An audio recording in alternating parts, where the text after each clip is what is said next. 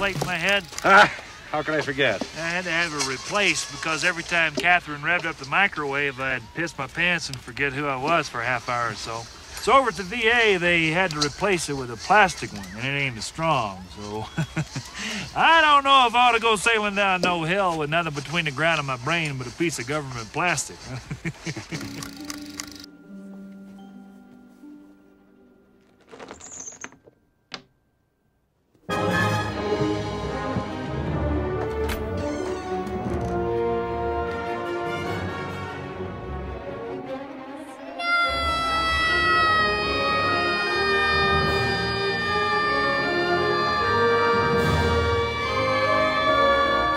At Slupperton Hill, or as the kids who showed up here today like to call it, Suicide Hill.